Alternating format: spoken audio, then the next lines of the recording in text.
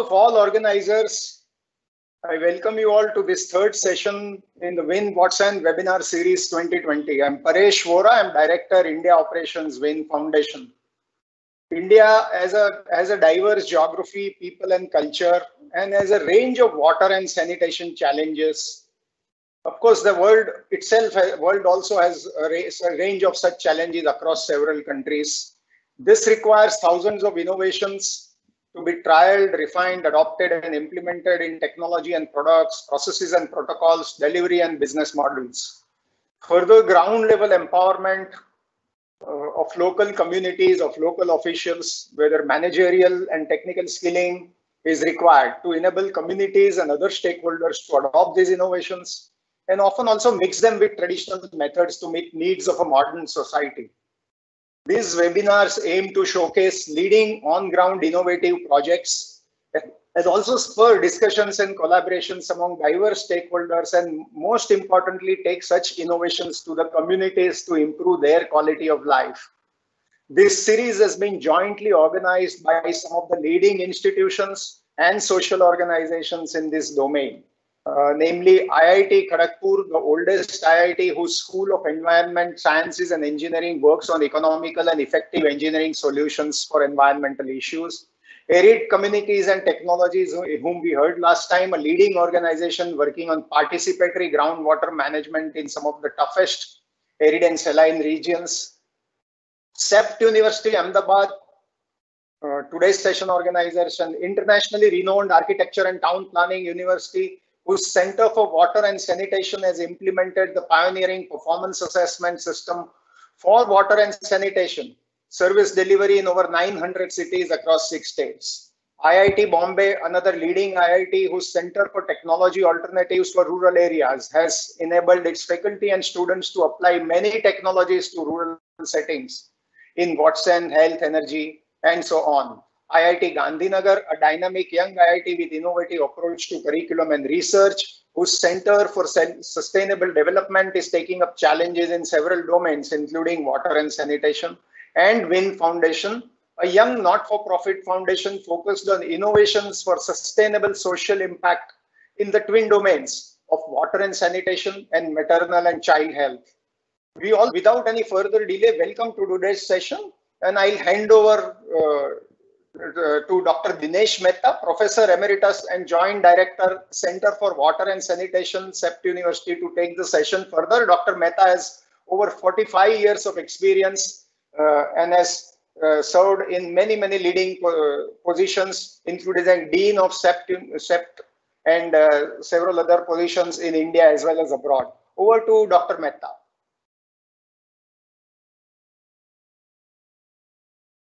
Thank you, Paresh Bhai, and thank you to the WIN Foundation for inviting us to join this webinar series. We have been working very closely with the WIN Foundation in terms of looking at various innovations that are being supported by them, and the work that CWAS is doing in terms of on water performance assessment is something that has become innovative, and that is something that we would like to showcase today. We also have a panel of eminent researchers, scholars, practitioners. So the plan for this webinar is that we will have a presentation from our CWAS colleague, and then we will have our panelists reflect on this, but also reflect from their own experiences. And we have panelists from all over, from Lisbon and South Africa, from Stockholm and from Delhi. So the idea of the whole session today is to look at the issues of water, issues of measuring performance of utilities or water suppliers, and also ensure that how the water service is delivered to the needy or to the consumers, both efficiently, and as we are saying in the title, equitably. So I would like to first introduce my colleagues, Dr. Meera Mehta. Meera has been working in the water sector for the last, I think, 20-30 years.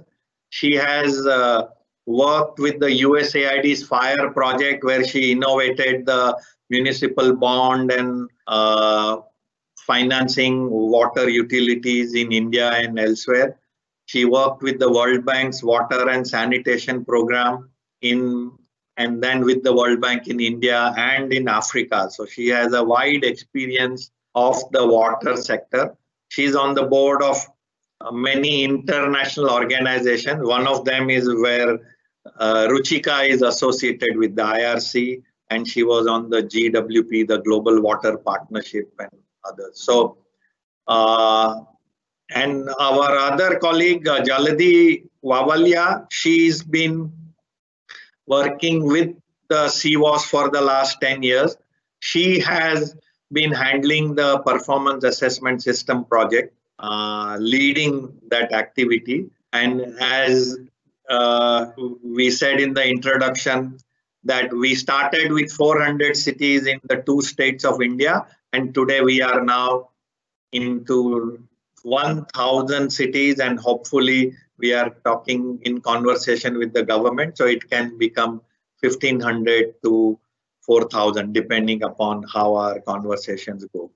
So what we would like to, I would like to hand over to Meera and Jaladhi for their presentation, and then we will come back to the panelists. So over to Meera. Thanks, Dinesh. If I can request Rahul, organizers, to put the presentation on. What I'll do is to talk a little bit about the performance assessment system, the project or the activity, how we started and how it has developed over a period of time, and what we have managed to achieve so far. So we were actually, as Dinesh said, we were in Africa for some time. In fact, both of us worked in the urban sector during the 90s before we went to Africa. And there was very little that happened in terms of government investments in the water sector, in the urban sector, India. Next slide. Next slide, Rahul. But in 2005, Government of India actually introduced a major program, the Jawaharlal Nehru Mission, and which actually put a lot of funding in the sector. When we came back to India in 2008, we found that there was a lot of infrastructure investments that were being made in the sector. A lot of water treatment plants were being built, sewerage lines were being laid, STPs were being built, but nobody seemed to be talking about whether service improvements were taking place. And this is something that sort of gave us the idea that it would be good to introduce a system of service monitoring, which will enable the governments, the local governments themselves, the state government, national government, to monitor performance of the infrastructure that was being laid and whether actual services were being developed or not, or were being delivered or not. So we said, what kind of performance measurement can we introduce or can we think of in the context of India? There was not much that had happened in India. What had been done was isolated attempts here and there of looking at 20 cities, 30 cities. Now, what we looked at was little bit beyond India, and we looked at, in fact, IWS performance assessment framework, which Helene will talk about later. And we actually got guidance from them. But then we realized that even if we are very technically sound, it is very important that the framework that we talk about and the system that we introduce has to be grounded in the realities of the country, and therefore nationally owned. We therefore looked up engaged with the national government, next slide, and ensured that what we were talking about was not going to be an isolated research activity, but something that the government can actually also take up. Luckily for us, this was a time that Government of India also actually was deliberating on what they referred to as service level benchmarks, what has come to be known as SLBs, and which was very much aligned with the thinking that we had in terms of performance assessment system. So we joined with Government of India's system. We added a few things, as I'll talk later, but the whole point was that although we can develop this kind of a system, whether there was data at the local level to monitor this kind of activity or not.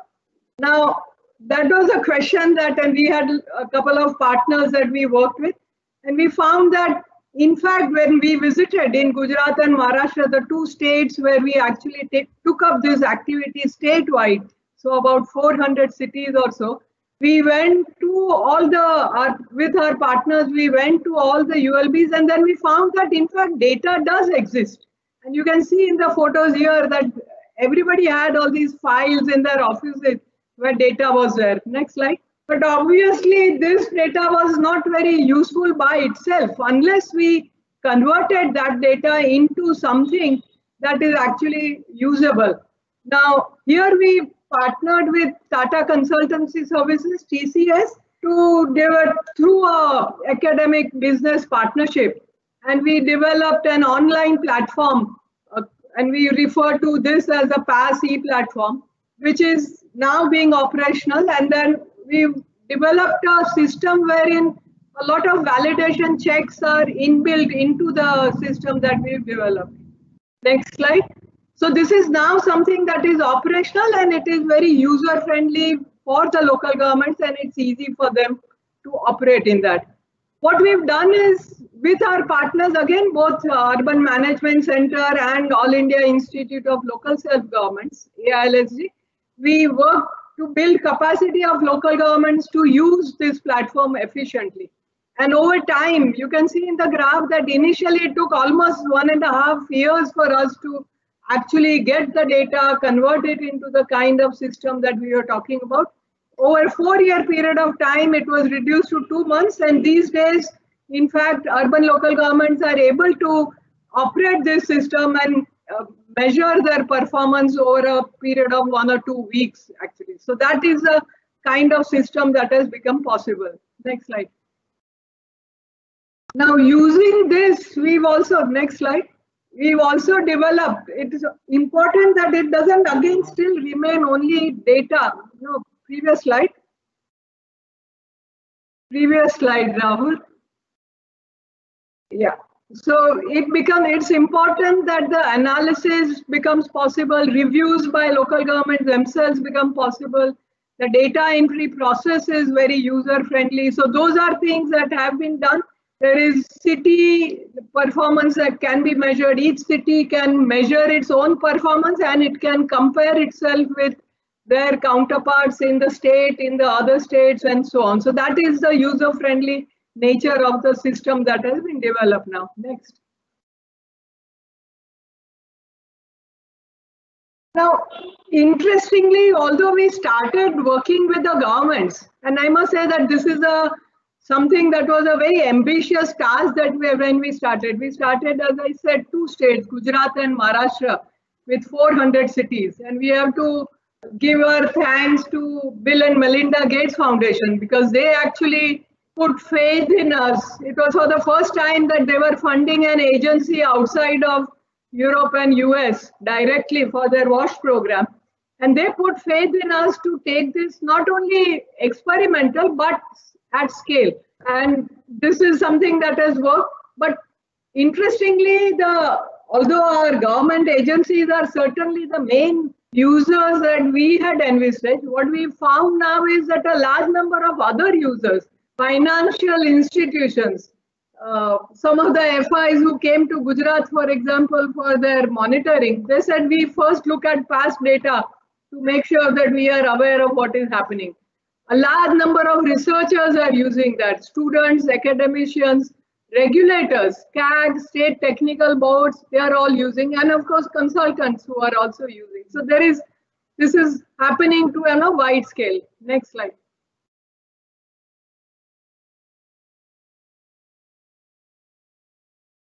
Now, we have sustained this over a period of time. Last year, in fact, we celebrated 10 years of PAS, and it's something that's still ongoing, and actually not only ongoing, but growing.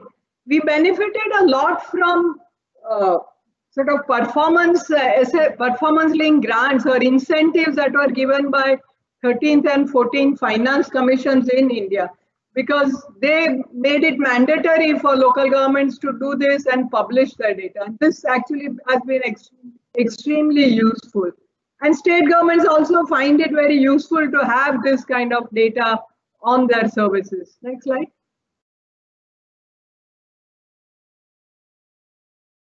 And I'll stop with that interestingly, as you can see on the left are Gujarat and Maharashtra, those who are familiar with India. We started in those two states, and we were told that you can do anything in Gujarat and Maharashtra because those are advanced states. But we have now grown across India, 5 more states where this is happening, and they are in fact sometimes even doing better than in terms of managing the data than Gujarat and Maharashtra. As Dinesh said, we now have 100 smart cities where it is happening, and the plan, we are currently in discussion to take it countrywide through 500 extra cities, as well as, if it works, then countrywide across all cities. So that is something that we feel has been extreme success. I think that's next. And I think what we will now have is that Jaladhi will talk about in these 5 states where we have data and we have been monitoring for last 5 years or so. Using that data, she will share some highlights of the topic of the day today in terms of looking at efficiency and equity in service delivery. Jaladhi, over to you. Thank you, Meera ma'am. Rahul, next slide, please. I will briefly present the key stories related to equity, service level, and financial sustainability emerging from the performance assessment of water and sanitation services. So in last 4 years, PAS online system is consistently used in 5 states, covering 850 plus cities in India. So this consists of 20% Indian cities. The states have diverse geography and varied level of development. Gujarat and Maharashtra are being one of the most urbanized states, whereas Jharkhand and Chhattisgarh are less urbanized states. So, like in terms of population, Gujarat and Maharashtra has higher population, urban population, and then followed by Telangana and Jharkhand and Chhattisgarh. Next slide, please. In access to water and sanitation services, data clearly shows success of Swachh Bharat mission. Like coverage of toilet and adequate sanitation services have improved across different class city sizes. So from metro city to large cities and small and medium cities. Whereas if you look at the water supply services, then it's improved least in the small and medium cities, whereas it's improved much more in metro cities. So this indicates, so if under Jal Jeevan mission, which talks about tap water connection in each and every household, then to achieve this objective needs special attention in small and medium cities. Next slide, please. To achieve equitable water and sanitation services, you cannot need a special focus in the slum areas. Slum settlements have informal nature, they have various issues in land tenureship. So sometimes it's difficult to get individual water supply connections in slum area. So to achieve universal access, cities need to focus much more in slum area. If we look at the data sets, then it clearly indicates slum areas have lower individual water supply connection as compared to the city level values. But good part is over time, this gap is decreasing. In last 4 years, the increase in individual water supply connection in slum is much more as compared to the city level values. So we can say over a period, we can achieve Indian cities can achieve equitable water and sanitation services. So there is a disparity within states. So some states have lower disparity, whereas some states have higher disparity in service provision. But so under Jal Jeevan Mission, need to special focus on provision of services in slum areas. Next slide. So one side you have provided a tap connection, but whether the water is available in the tap or not. So we have tried to map out the water supplied, quantity of water supplied at the consumer end. So we can see many cities are, majorly metro cities and large and smaller cities are providing good more than 100 LPCD, liter per capita per day water to the consumers. But if you look at the small and medium cities, then many are providing less than 70 LPCD, and 10% of cities are even not providing 40 liter per capita per day.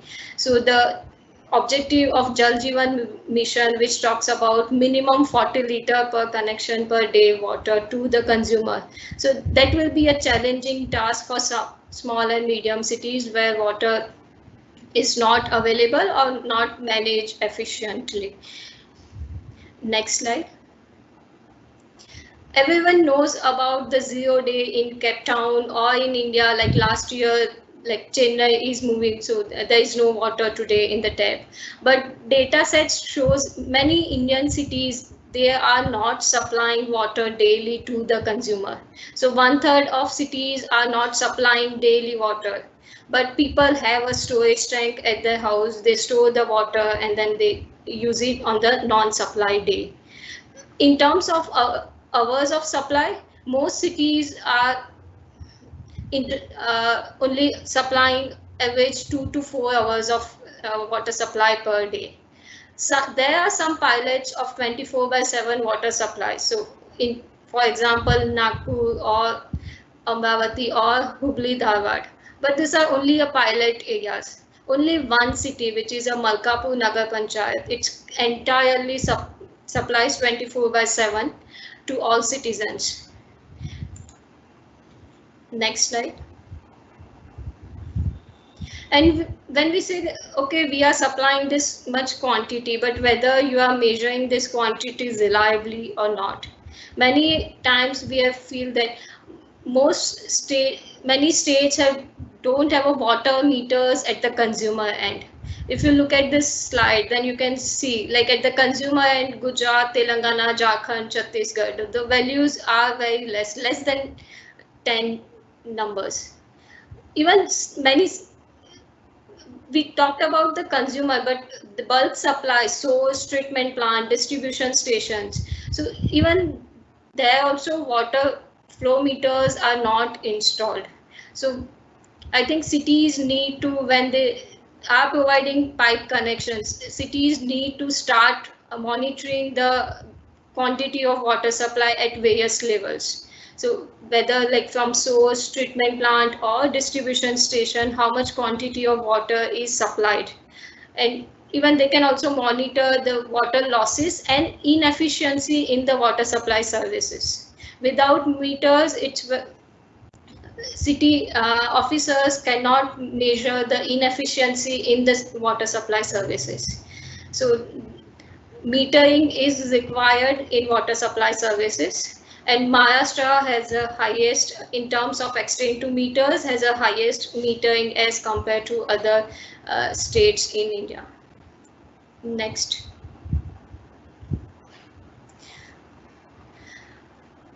Now the financial sustainability. So one side we say we don't have a meter, so we charge a lump sum amount. It's a fixed water charges per tap connections. So like it ranges from 20 rupees per year to the 9,600 rupees per year. So across various size of cities, its ranges, even within across various different states, it's varies. So Maharashtra has a highest expenditure in terms of water supply services, but the income is also a higher. So you can see the cost recovery in water supply services. So Gujarat and Maharashtra has higher cost recovery as compared to other states. And if you look at the breakup of expenditure, then around 80% expenditure is on staff, electricity and bulk water charges. Only like 11% expenditure is in repair and maintenance activities, which indicates like city does a breakdown maintenance. So when pumps stop, at that time only they repair and replace it. Otherwise, they don't do a preventive measurements. So asset management, preventive maintenance activities. So these are not a regular practice.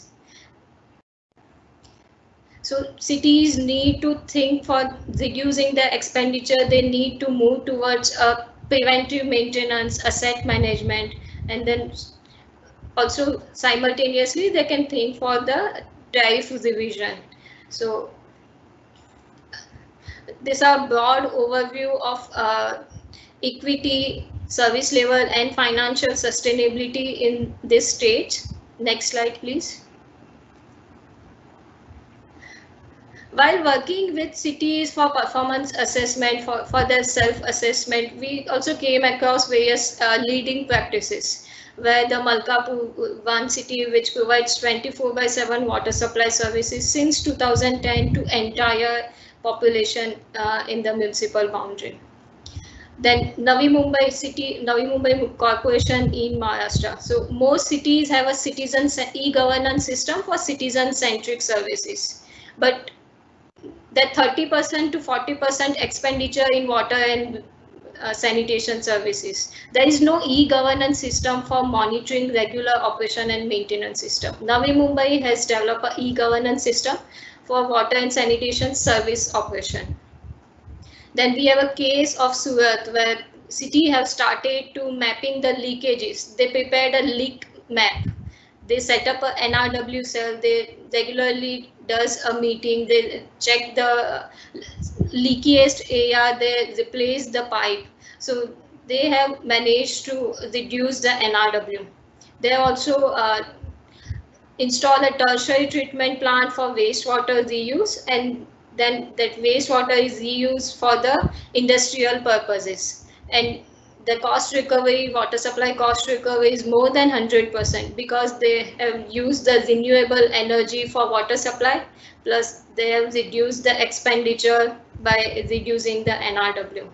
Then we have a Y and Cinder, which provides a scheduled septic tank emptying services as a services, not as from the demand. So if your tank is full, then only you need to empty. Instead of that mindset, like regular services, once in every 3 to 4 years, septic tank will be cleaned regularly by the city government. And then they have set up a treatment plant for septage emptying. Then we have a large code which real-time monitors the water quantity and do a water audit in every 1 hour interval. Then we have a case of Navsari, where they have revitalized the lake for water supply and city beautification. So this is just a glimpse of some of the leading practices, but more information is available on the PAS website. You can go to the pas.org.in for more information and more resources related to water and sanitation services. Thank you.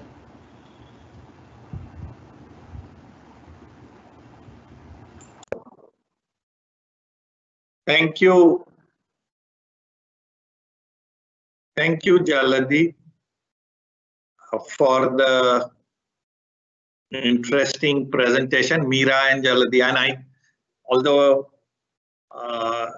we've been working on it, and I can understand that there is so much to share, but we are given the shortage of time, we can only share this much. And I think, as you rightly said, the pas.org.in website can provide more detail. What we want to get back to is some interesting to our panelists to reflect on this, and I'm going to call on Dr. Helene Alegre first to reflect on this. Now, Helene is the Director of Hydraulics and Environmental Engineering at the, I think it's a Portuguese name, but if I can translate it properly, it's the National Civil Engineering Laboratory of the government of Portugal, and she has been in the field for many years. As Meera was saying in her initial remarks, that she's the mentor for anybody who has attempted to work on performance assessment. Her book that she did at the IWA, I think 15-20 years ago, on performance assessment of water, is one of the benchmark for all benchmarking studies. And so, Helene, I think a quick question to you is that since you pioneered that work at the IWA 20 years ago, and now you've seen what we have done, Meera's and Jaladhi's presentations, what we have done. And so what are the key lessons that, and you have seen it happening all over the world. So what are the 2 or 3 key lessons that you have for people who are involved with this performance assessment? And what would you like to us or everybody to do more? Over to you, Helene. Yeah. So first of all, thank you very much for the opportunity of participating in this event.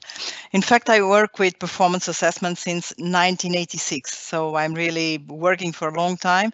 And the IWA initiative was launched in 1997. It's really impressive, the evolution during the course of these 20 years.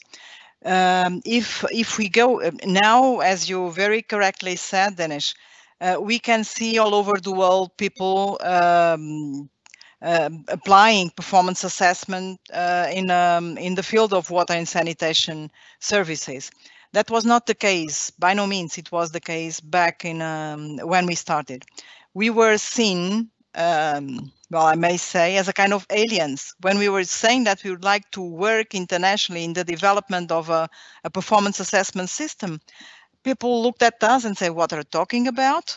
We cannot understand what they're talking about. Are you crazy? This is not feasible. What is this for? So it's really impressive, the evolution over time.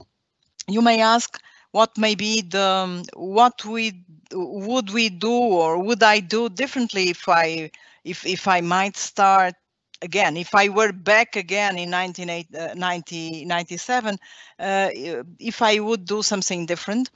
I think that the IWA system started by having a limited scope, but that was our decision. This was a huge task. And so we decided that we're not going to cover all the situations. We started with a limited scope, and this limited scope was to develop a performance indicator system for utilities, knowing that many services are not managed by utilities, are much more informal. So we didn't cover that non-formal services. We concentrated on the utilities, and we concentrated more on the technical sides of the service. So we didn't include issues that we all recognize that are very important, such as legal aspects, social aspects, governance aspects. So we didn't cover the assessment of this type of aspects that we recognize they are important, but we had to start somewhere. So I think that if I were going to start again, I would repeat keeping the scope limited, but maybe we might have made more clear this issue that we were starting with the limited scope, but aiming at setting up the scene defining how to think of a performance indicator system, how to develop a performance indicator system, what are the bases, and well, open the floor for other views, other perspectives that we end up seeing all over the world. So I'm really impressed. I have had the opportunity of following the work that you have done over the years, and it's really impressive. Congratulations to the work that has been done. And I fully agree that this work is important to be the ground, to be the foundation for policy, for defining strategies for students, for consultants, for the utilities to have a better management. No doubt this is the case, and this needs to be customized to the reality, to the context we are working with. So the IWA system sets up the basics, the concepts, and provides a broad number of indicators, but basically has some guidelines to build your own performance indicator system, taking into account your own objectives and context and reality.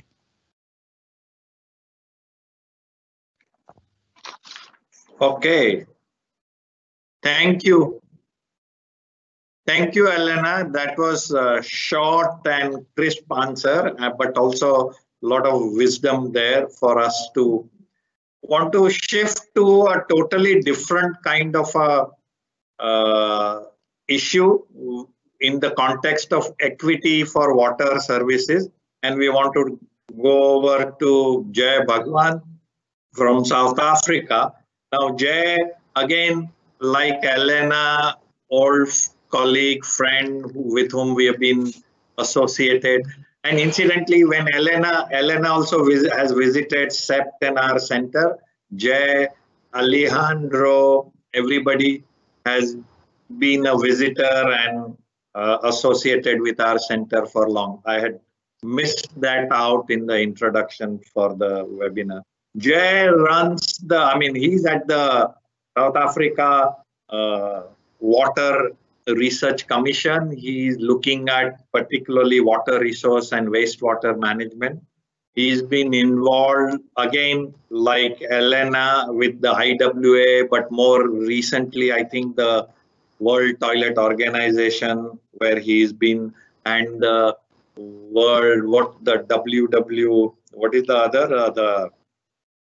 the Water Supply and Sanitation Collaborative, and many other international organizations. We have been interacting with Jay much more on the wastewater, but today I want to ask him a question that we all want to know about, is the whole notion of guaranteeing the right to water in the South Africa Constitution and the free basic water. That was done, I think, 20 years ago when the country became, I would say, independent from the earlier regime. And so, Jay, how has that panned out? Has that policy of guaranteeing water to all, has it succeeded? And have we really achieved the equity that we are all striving to achieve in the rest of the part of the world? Jay, over to you. So thank you very much. I think in the same league around efficiency, and let me touch a little bit on the history of South Africa. Many people know the apartheid era, disenfranchisement of people, etc. Okay, so a large population were really marginalized, pre-democracy. Okay, and that meant that many people do not get access to water, and they lived on the fringes of this first world cities in South Africa. I mean, Durban had a very small jurisdiction. It could have been compared to Rome or Perth or anything, first world infrastructure, etc. Now, in the democratic environment, a lot of these jurisdictions were incorporated. And I think something very unique about the South African Constitution is that, we had the opportunity to set our Constitution on a rights-based platform, okay? And it was very unique in the world. So it gave, rights to citizens to many of the basic things like health, education, water, you name it. It's sort of the underlying principle around was guaranteeing that right. Now, coming into post the apartheid, etc., many of these cities had challenges, and I'm going to talk specifically about Durban because they've, in a way, pioneered a lot of this that got implemented at national level. So Durban is very unique from other big metros in South Africa, in the sense that they have a mix of spatial settlement arrangements. They have a rural component, they have a very big rural component, they have a very big peri-urban settlement component, and then they have the more formalized part of the city. Whereas cities like Cape Town is a very formalized city and a lot of wine farms around it. So people think Cape Town is a big challenge. No. And same with Johannesburg. It's a big city with a whole lot of gold mines around it. Nothing more complicated than that. So Durban, when it inherited this new dispensation, realized that you cannot service poor people efficiently if you keep having a very colonial mindset. Basically, you think you're doing it by piecemeal. You think you're doing a favor to people, etc. So they dug into the trenches to say that, look, if they wanted to change, the whole notion of providing equitable services, they had to be innovative and creative, okay? And by being inclusive with the dichotomy that they inherited and find innovative ways, they could have built a customer base that would then drive the efficiency of services in a very, very, what you say, non-uniform environment. And that's one of the tensions, and I'll talk to you about, sometimes my own reflection is that, we took this non-uniform approach, and, sometimes I think we might have made a mistake. But, with this background, this constitutional mandate, we were able to shape our own water legislation to give a lot of effect to this issue of the right to water. Okay, of course, there's a lot of vagarism in some of the things, etc., whether it's right to access or right to quantity or etc. But that allowed, at that time, Durban to model, their population segments and work out, the financial mechanics around, determining what it would cost them to provide services, okay, to this unserved community to a level and several levels. So they did those modeling exercises and they found that, look, their financial statements could support through subsidy and through national transfers what we call a free basic service for the poor. Okay, and it had a two-pronged approach. One is that it was designed to bring in a customer, okay, so that somebody got into a formal service environment, so you could drive efficiency and not just throw a standpipe there and say, collect it, we don't care. What we call that, poor people become invisible. It wasn't that kind of approach. So that was the one intention, is to create a customer against all the odds in that. And the second thing is to ensure that they sort of casted a net amongst the poor that could not fall through those gaps in terms of poverty and continue to remain in poverty. Okay, so that was in 1998, etc. The modeling was exciting. The fiscus was nice and healthy, and we were able to then, using the WHO guidelines, offer and Durban's got many awards for the 3 different levels of service. And the first level of service being a free basic service, that was a yard tank that was non-pressurized on your property. And then as you moved up your customer rating, you could get a higher level of service to full pressure system like everyone else, but your tariff and your this thing. So the first level was made available free, 6 kiloliters per family per month, which equated to the WHO recommendations of 25 liters per person per day, and we sort of worked it on a household of 5 on an average. So that was, Durban experimented with it, and they brought a lot of technology to it. Not very sophisticated, some really practical, user-friendly, but also bringing and harnessing the capacity of communities and community enterprises from the ground to make this happen. So they demonstrated at a city level that this was possible, and that was then taken up into a policy environment, and also now the free basic policy was adopted, and that sort of led to the free basic sanitation and free basic electricity.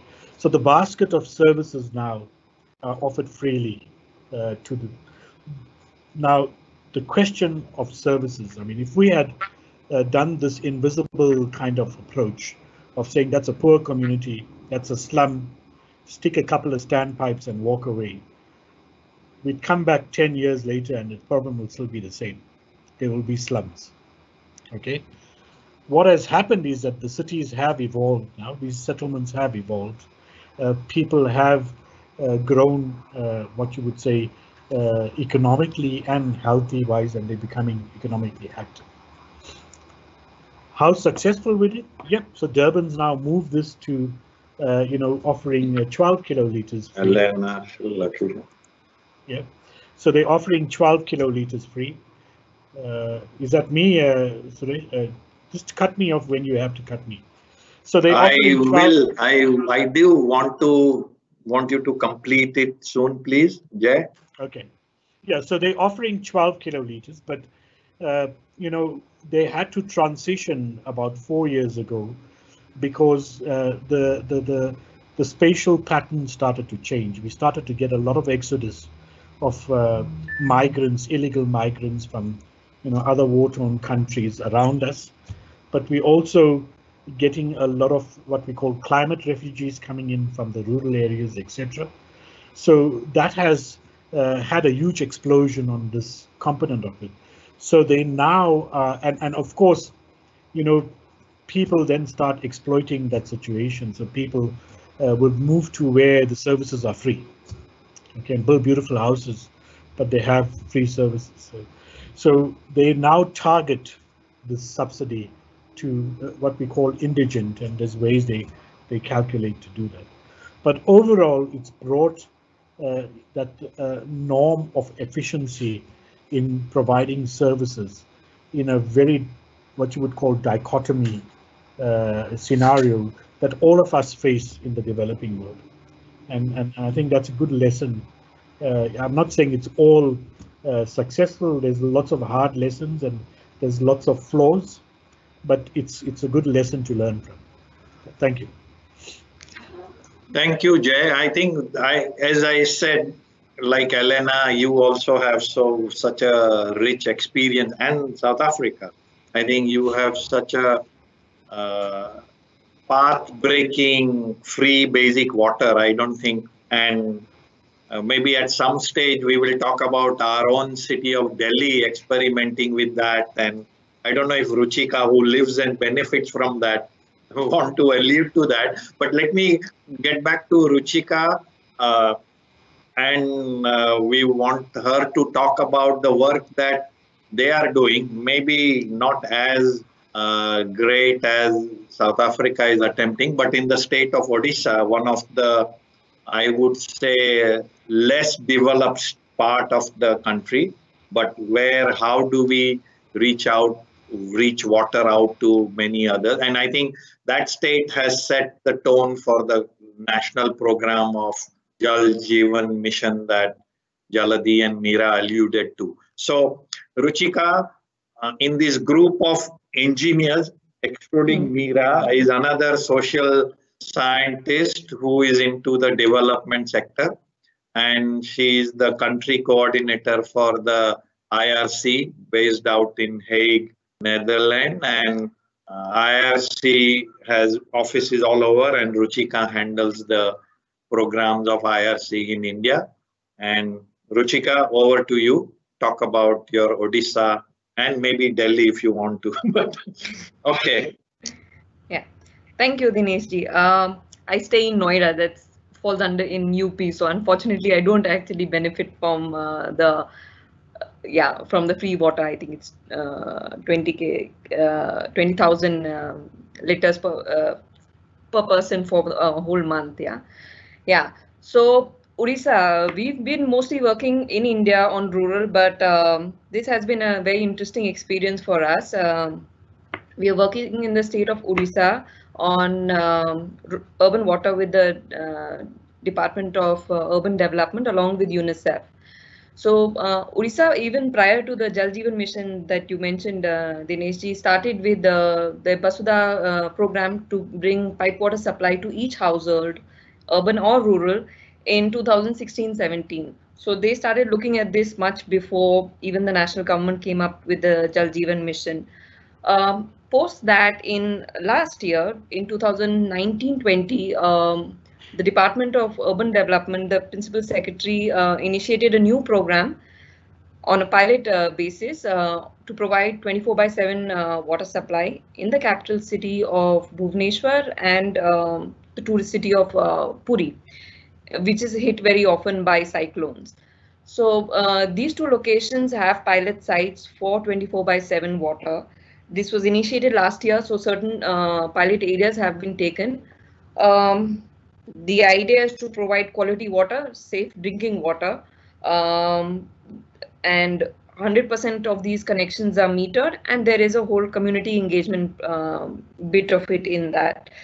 Out of all the pilot sites, about 20% are all low-income communities. So that's very interesting because they wanted to take learnings from government areas, from other residential, commercial, and from low-income communities. They wanted to take that in the pilot phase to further look at how scaling that up would mean. So I think that has been very interesting, and how they've actually worked around it. In both Bhubaneswar and Puri, there are these low-income communities which are absolutely kacha, and they have temporary housing, whereas the parastatal body and the utility have been able to actually reach to each of these households. And so if it's in a compact place, they've provided one connection for 2-3 households, but wherever possible, they've at least provided one connection to each. And they've adapted very appropriately and in a very timely manner to provide these. So trying to make sure that there's small innovations in terms of having a concrete lab to make sure the pipe can go in and the tap can come out, because earlier there was a lot of leakage. So there are small innovations that have been coming out in that way. The community engagement bit is fairly interesting because they have SHG members from their state level SHG federation who were interested in working on water, trained on engaging on the drink from tap mission. And these SHG members essentially work on connections, working with the communities in terms of them understanding what is this whole program about, how is this water different, how do you ensure that you manage the water properly to ensure you don't contaminate it further, what are the meters for, and how is the billing done, and providing the billing and collection of resources. It's also important that they're not only doing, it's not a one-way communication, they also they provide the feedback back to WATCO and the engineers around. There are issues that have come out with respect to not being able to play at a monthly or a quarterly basis, so micro payments for that. So those kind of feedbacks have actually worked very well, and wherever there have been challenges or houses left out or families that have come in, they have been able to kind of flag that up and provide those connections. So yeah, mostly, so this is program which is fairly new, and we're in the process of working with Watco on that. So I think there will be more that will develop over a period of time. The pilot implementation will come to an end by the end of September, and through the whole COVID pandemic process time, while the software bit, the community engagement has lost momentum a little bit during this time, but the implementation goes on. So by March, they had covered about 30,000 households and have increased that number significantly now. Also, they've scaled up to the whole of Puri instead of a few pockets in Puri. So that's also fairly interesting. What we are also very keen on is, while these pilots are there, how to ensure that they are able to scale up and they're able to be sustainable. I think that is a challenge that we want to work on much more closely with Watco on. Yeah. Thank you. Very interesting. And since you mentioned COVID, it takes me to our next panelist, who has done extensive work on looking at how various water utilities all over the world have responded to the challenge of COVID. And we turn to Dr. Alejandro Jimenez. He is the Director of Water Sanitation at the SIWI, the Stockholm International Water Institute. Everybody knows SIWI as the agency that does the World Water Week every year in Stockholm. But I think they do much more than the World Water Week. And people like Alejandro work on range of research projects. And he's been doing work on water governance with UNICEF and UNDP. And so over to you, Alejandro, to talk about your work on how utilities have responded to this challenge. Yeah, thank you very much, Dinesh. A pleasure to be here. If you can't hear me, please let me know. Thank you for the organizers for inviting us to this very interesting event. And yeah, as you were saying, we at CEPT had been extensively looking at the COVID response from the water perspective during the last few months. And actually, what came to our attention is when the pandemic started to spread. As you know, it started first in China and surrounding countries, but then it came to Europe. We started seeing then the confinement measures, and when the pandemic then jumped to other areas of the world, then it was very clear to us that people under confinement situation could have serious problems of fulfilling basic needs, particularly when hand washing was the key message that had been promoted over time, right?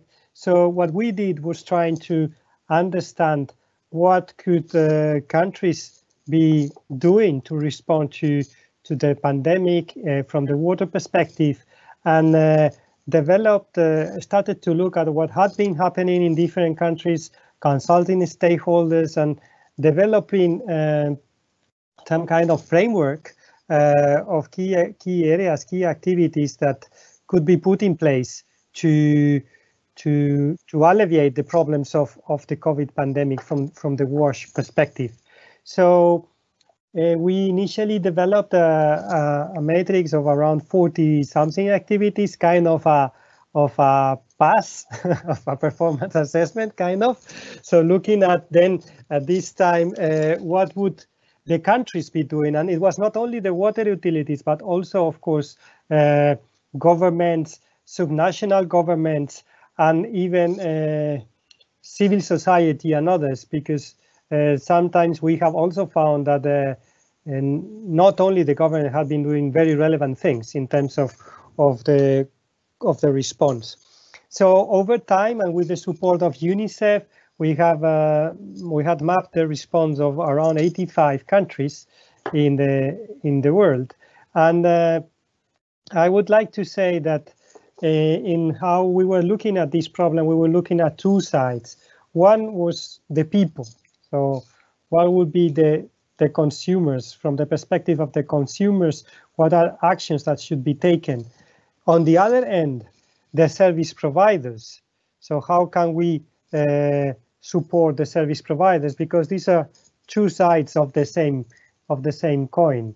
And I'm sure you all have been seeing that if not both aspects, both sides are taken into consideration, we might run into a sustainability problem very quickly. So what we saw in terms of the consumers, the key areas to look at were certainly what was happening in terms of hand washing campaigns, awareness campaigns, and other then IPC measures. And then also, of course, what were the aspects being put in place so that people could have access to water and sanitation if they were confined. That means all these aspects related to waiving the payments, providing free water for a few months for some strata in the population, or sometimes for everyone, delivering water through extraordinary means for people that were not connected, etc. Right? Then the aspects of the water utilities, what we were looking at, and the service providers was, okay, how two main aspects. First, how the service providers are able to keep continuity of the service under these circumstances, because they also had restrictions in mobility. Staff might be sick. You might have problems with chlorine and other supplies, etc. Right? So how the water utilities were keeping the operations going, as well as providing extraordinary services, as I was saying. And on the other end, what is the technical and financial support provided to these utilities, right? Because as if on one end you provide free water, but on the other end there is not a mechanism to support the water utilities to cope with that loss of income, sooner or later there would be an important problem in the financial sustainability of these services.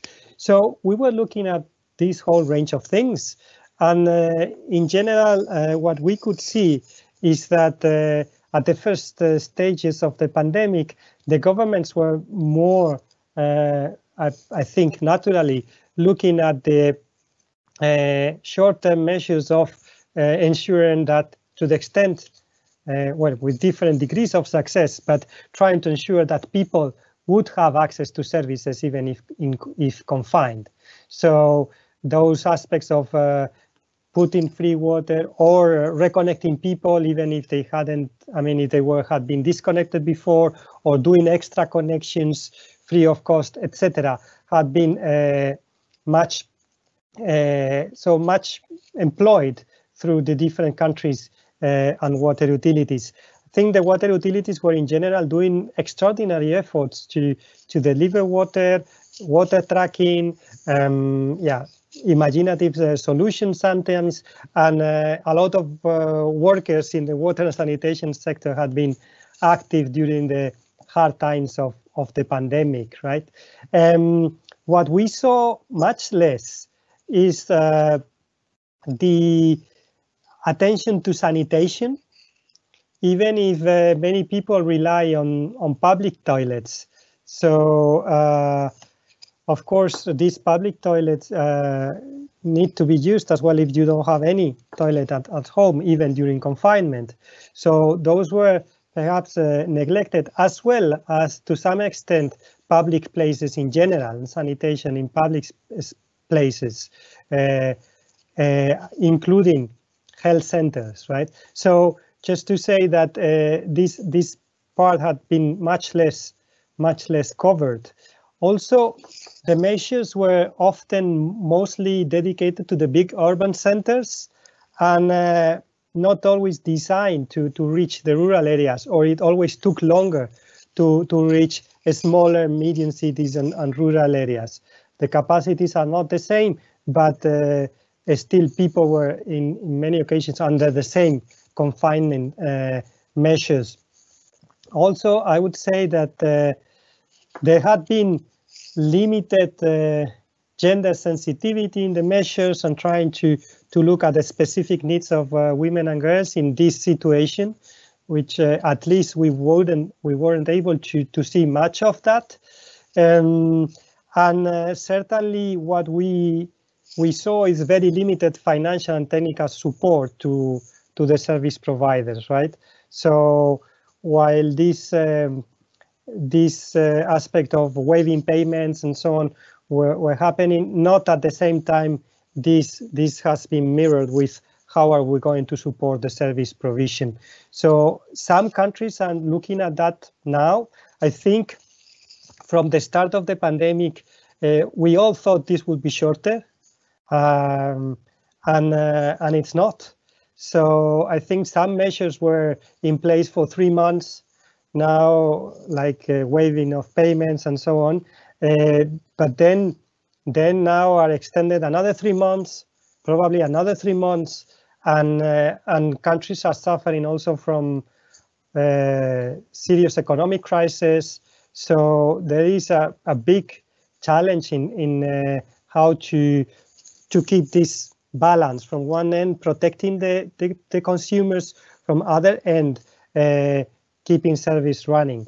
And just the last point is that, of course, informal areas, and that links to some of the aspects that have been addressed, have been more difficult to reach, and with the measures, perhaps due to the informality itself, how the governments are able to operate there. But then, of course, there has been a lot of civil society initiatives and others that have helped to bridge the gap. But certainly there should be an area of attention, which is not surprising given that, of course, the initial conditions has been raised in a couple of presentations, are certainly not optimal, and that would then exacerbate the problems under this COVID. So just to say that, yeah, we see that in general there had been good steps and improvements in many countries, but what we see as some concerns are how are we going to maintain this over time? How are we going to complete, let's say, the response so that this can benefit or people can have access to services under these very difficult circumstances? I stop there and looking forward to the discussion. Thank you. Okay, thank you, Alejandro. What we just before we move to the question and answer, because we the panelists have our original plan was to do 2 rounds, but I think we are running out of time. So may I just request panelists to quickly reflect back on this or something else that you want to say? Maybe take a minute and a half. We will start with Elena. Elena, any reflections on what you have heard? Yes, I'd like to focus on this issue of equity that, as I told, was not so much dealt with in the IWA performance indicator system, but this is something that I consider to be really fundamental. When we talk about equity, there are several dimensions of equity. One dimension that is not so much addressed, at least so frequently, is the time equity, is intergenerational equity. We cannot put into risk the coming generations. So our decisions now, when we are talking about investments in new systems, expanding systems, or whatever, we cannot forget that these systems have whole of life cost that needs to be addressed, and not only the first investment. And then whatever we decide, as we're talking about assets that have long lives, that we need to think over time. We need to have this mindset, especially if we are short in resources. We need really to have this long-term view of our investments, of our decisions.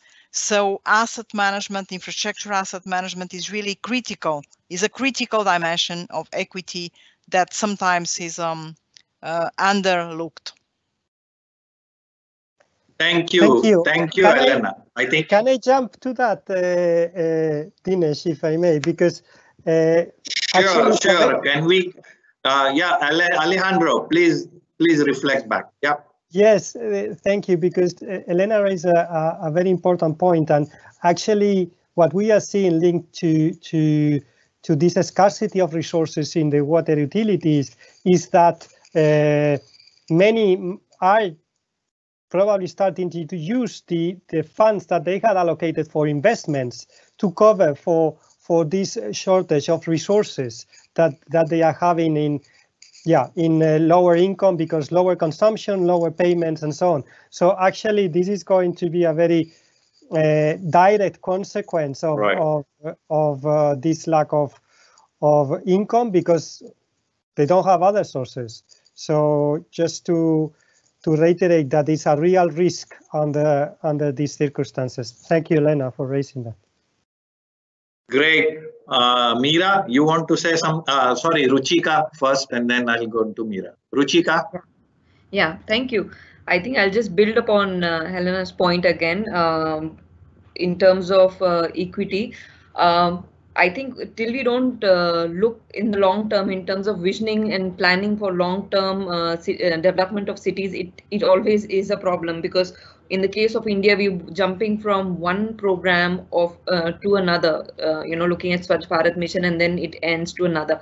Whereas planning for sanitation, we have city sanitation plans, but unfortunately they just sit on the shelves and not used in practice. And when it comes to the urban poor, I think they get the lowest service options of community toilets or public toilets as an option when it comes to planning for them. So I think one is in terms of long-term visioning and planning and using tools of Amrut and Swachh Bharat Mission to fill in those plans.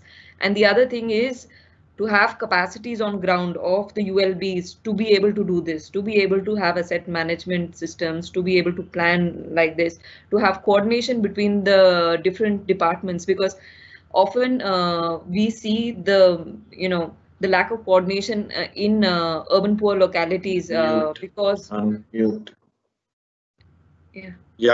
yeah. So just to state one quick example, in the case of Udaipur, there was an urban slum, and they had put in pipe water supply with meters, and within a month the road construction was done, which broke it all. So not only you're not looking at services for them, but you're also looking at huge wasted investments. So yeah.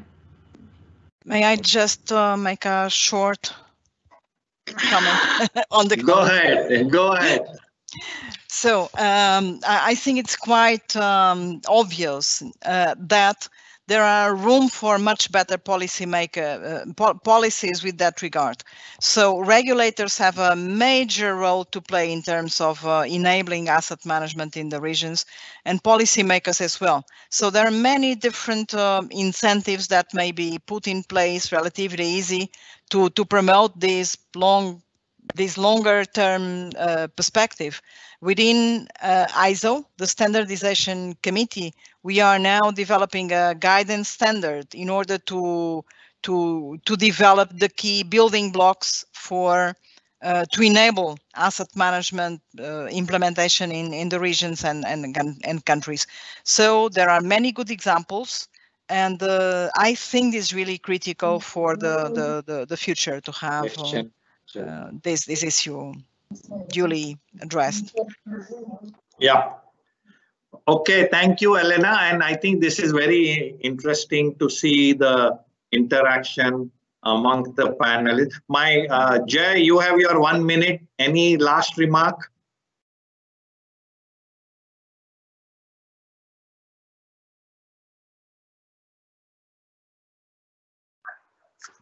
You need to unmute. Saying is that the COVID-19 and the droughts that we've seen recently in many parts of the world have opened up a lot of fault lines around our approach, to water services delivery, especially from an efficiency. I mean, we've been driving a revenue-based model rather than an equity-based model. And just to keep it short, where there's no equity, there is no efficiency. Okay, and keep that in mind, because if you can't solve the equity issue, you cannot, solve the water services environment. Thank you very much. Sorry, one last, Meera, quick retort. I just wanted to bring back what actually Jai said right now is very, very valid. And what Alejandro referred to in terms of access to toilets and the use of public toilets, especially during pandemic, but even otherwise for women during MHM, their menstrual periods, those days it becomes extremely difficult for women and the elderly to use community toilets. So the emphasis on having individual household level toilets is critical. Government of India, unfortunately, is emphasizing that there is where there is lack of space, you need to go for community toilets. And our students actually have done studies where women have built individual toilets in their very, very small homes when they had access to credit, when they had access to finance. So this is something that I think deserves emphasis. And one needs to promote and go beyond looking at community toilets as the solution and move to individual household toilets for everybody, and including in dense slums in places like Mumbai and Pune. Ahmedabad has led the way in terms of providing infrastructure in slums through their slum networking program, where it became possible for individual households to have not only access to toilets, but also to water. I think that is probably the way to go in the future. Thank you. Meera, thank you. I am now handing over to Mr. Vora, because he will moderate the question answer. I believe there are many questions and answers. So if there are questions for panelists, particular panelist, or if any panelist. So I'm handing over to our moderator, Mr. Vora. Thank you. Yes. So let me, and I will ask these questions in some, reorder them so that I combine some of the connected question. I would also request Dr. Meera Mehta to kind of take the questions, and then she can of course pass on to somebody if she wants to. We have a number of questions, so let us try to address most of them. So one is related to a series of questions are related to how to involve communities and what specific challenges are faced, what methods, approaches have worked successfully. Now the connected question is one related to how significant is water theft in India, and this is, it was again linked to a question that scope for recognizing and then facilitating people who had to maybe steal water by breakages in pipes and all. So that these breakages are also quite difficult to repair. So this is related to community involvement, particularly in some area. Of course, the thefts occur in rich households also, but we will address the main part. That so how do you see this community involvement, and what are the challenges and what has worked, and how thefts etc. have been handled in a constructive manner so that ultimately water is available? Yeah. Go ahead, please. Yeah, to answer your question on community involvement, that is absolutely extremely critical. We generally link community involvement to only low-income areas, but in fact, community involvement is necessary not only in low-income areas, but throughout the city as a whole. But in low-income areas, particularly involvement of communities, and I think Ruchika highlighted that very well in terms of the program that is happening in Odisha. If local households and communities are involved in creating access to both water supply as well as sanitation facilities, it is likely that it will work much better. This is easy to say and not as easy to implement. So it is something that will require working with existing communities, working with self-help groups that are available in many areas, and creating also one very important, and especially for sanitation and to some extent even for water supplies, creating access to credit for water and sanitation. There are agencies in India that have actually focused on this aspect, and creating this access to credit makes it possible for individual households to take connections for that, because there is a cost to taking individual connections, to building an individual toilet and so on. So that requires access to credit. This is, to my mind, very critical. There are examples that we have from Maharashtra, one of the cities where we work, city of Jalna, where this kind of access was created, and therefore women were able to build toilets on their own. So those are aspects that are very important. Let me stop with this, that regulatory aspects are very important also. I think Helene hinted at that, but in our case, Maharashtra particularly has suffered. I mean, people have suffered because of the kind of cutoff dates that are there for slum areas, and therefore people are not really able to gain legitimate connections and legitimate toilets. So those are issues that will have to be addressed if we want to achieve that. Okay, so the related question was that how has the instances of how people have used, maybe Ruchika can, because the next question was for Ruchika, which is kind of extension that what has Orissa done differently to be able to establish partnership with social organizations, with communities, what difference they have done compared to others, and how it has succeeded. And if there is an example of how, say, thefts have been converted to legal use, you can say about that also. You have to unmute. Sorry. Yeah. So I think one of the things they've done well is work with the SHG network, and that's extremely strong both in the urban and rural areas. The second is they've looked at access to basic services, and they haven't looked at land tenure for that.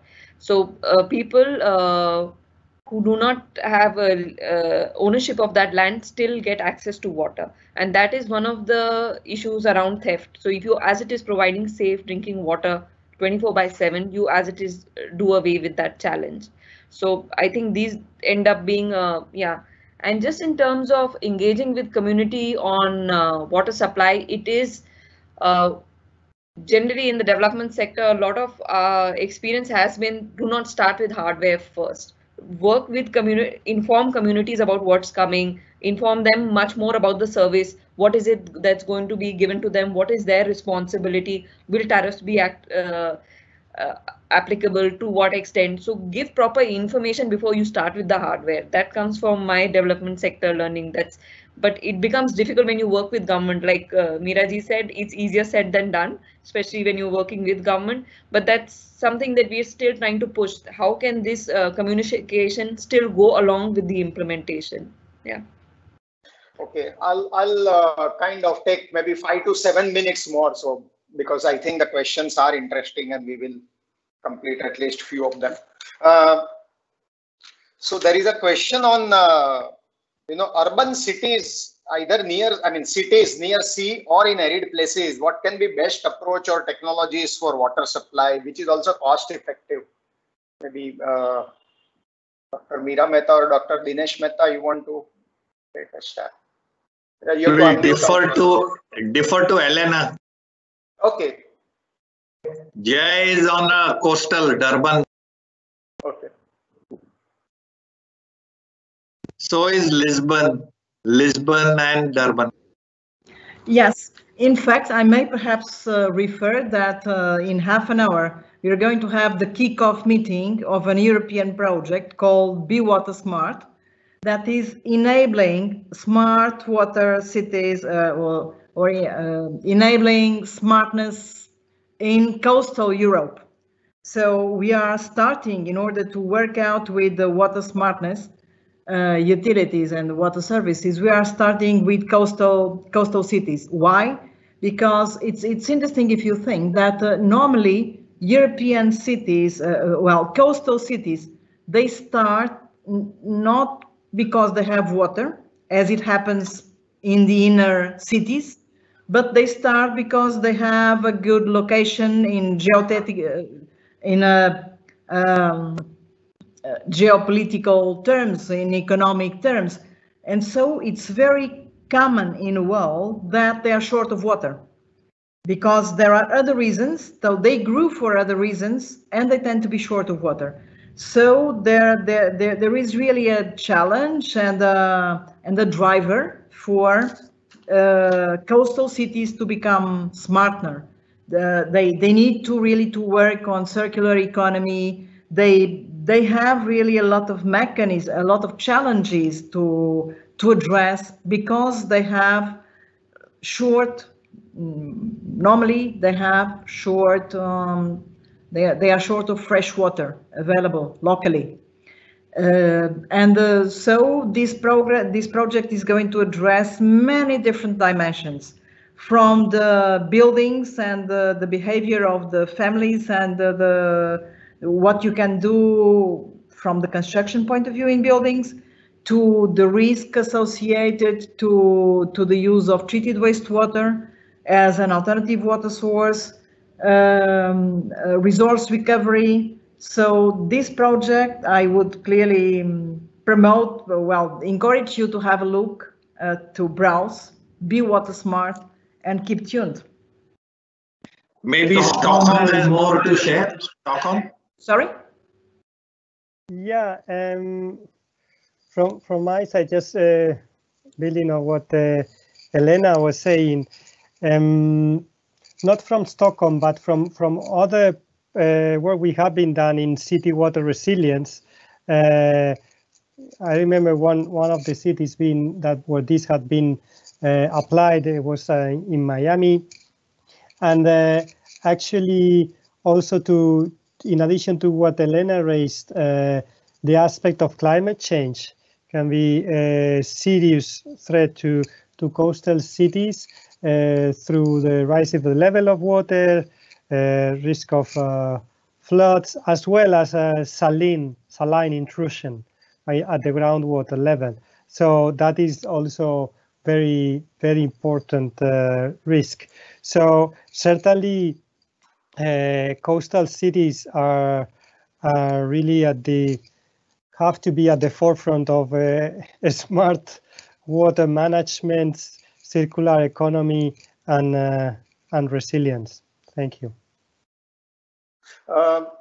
Very quickly, this initially your presentation covered the past, covered how the data was used, how the data is collected, presented, analyzed, and how it's used in 850 plus cities. So can you just quickly cite one or two instances of data having been used to bring some creative changes in providing services, facilities, and also maybe improve training of people or maintenance, operational efficiency or maintenance of facilities? Dr. Dinesh Mehta or Dr. Meera Mehta? Yeah, no. I think that our efforts have, as we saw from the presentation, range of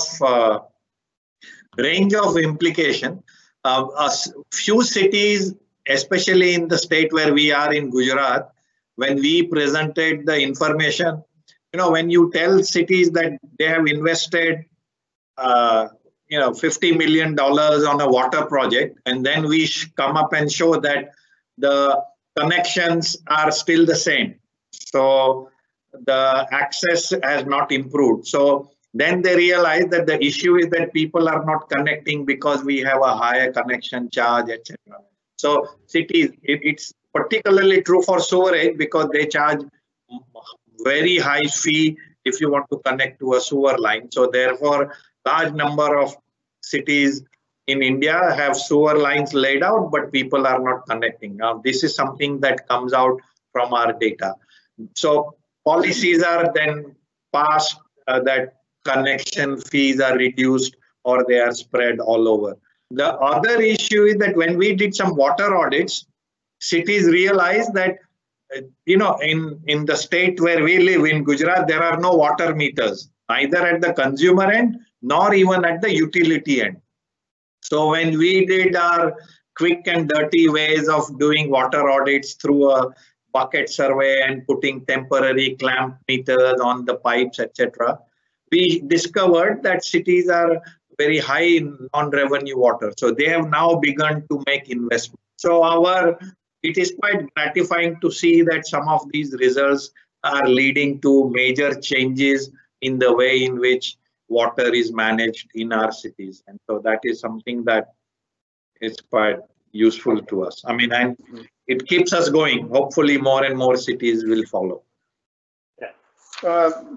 One question is on, of course, the charges issue is a tricky one, that it's also a question of if we don't charge an economic price, and then if we charge a really economic price, then people don't use it. And if we charge if we don't charge an economic price, then people obviously overuse it and don't adopt recycling measures and all. So any thoughts on that or any solutions? So,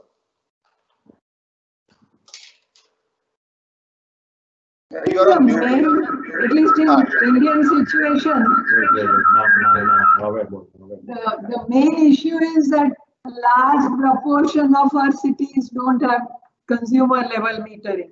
I think Dinesh earlier mentioned about Gujarat, not a single city has consumer metering. Maharashtra is little better with higher level, but all over India, in between we were trying to count, and not out of 4,000, not more than 100 cities have consumer level metering. And even those often don't work. Where you don't have metering, you can't have water pricing in a real sense. So what we have is not the consumption linked pricing, but we have essentially user charges, which are flat charges for water supply. And in Jaladhi's analysis shows that cost recovery is happening through those flat charges. But I think awareness amongst consumers that to what extent they are consuming water and they are paying for water is not there. And therefore the recycling and things that we talk about doesn't happen to the extent that is needed. So I think consumer meters in a much larger way is the way to go in future. Without that, this will not just happen. We will have cost recovery, but we will not have efficient water use and the reuse practices that we are talking about.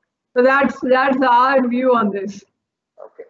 Yeah. One last interesting question, and then probably we may have to stop. Is PAS also looking at? I mean, has seen your data collection, has seen or thinking of has it incentivized, sort of including any other localized solutions within to be included in a municipal system, or you have come across such local efforts? I mean, which ULB has used the local effort by a specific community within a larger body, maybe a localized effort by a community or an area, and which has given good performance. So like a local sewage treatment plants or local water recycling, whatever. And Jaladhi, Jaladhi can. Yes, so I think now we are also trying to link rainwater harvesting systems information. So like availability of rainwater harvesting services in the cities. So like some community specific also we will try to link into that. So whenever the need will come, so we will try to incorporate other aspects of performance assessment in this PAS system. So this is not like the fixed system, but over a period of time, as and when the water and sanitation sector needs will change, we will also include other aspects in our assessment framework. Okay.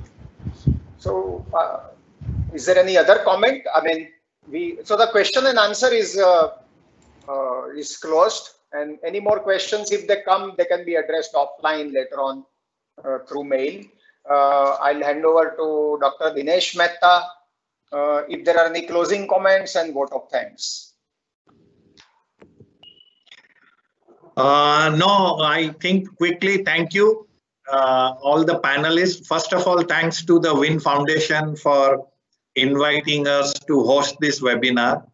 Thanks to all our colleagues, partners, the panelists, Helene, Alejandro, Ruchika, and Jay, for readily agreeing to be on this panel, and to my colleagues Meera and Jaladhi for the presentation. I think we've had interesting discussions. So, I hope that offline we will continue to do so. Many of the people in the audience must have found this very interesting. So thanks to the audience as well.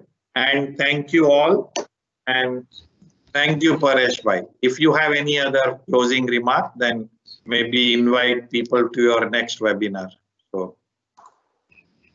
Yeah, so we just wanted to show you the announcement for the next webinar, which is on next Thursday. And I think Rahul will just show it on the screen in a few seconds.